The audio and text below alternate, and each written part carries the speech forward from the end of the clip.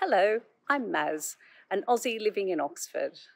When I moved to the UK in 2006, I was so excited to see a rainbow flag flying from the Castle Tavern on the corner of Castle and Paradise Street.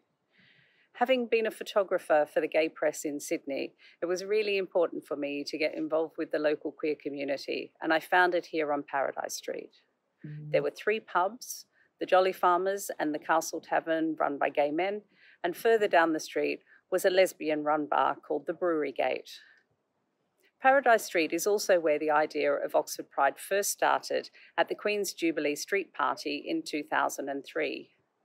The 20th anniversary of Oxford Pride was celebrated here in 2023 and within the Castle Quarter and Westgate after the Pride Parade marched its way through this beautiful historic city.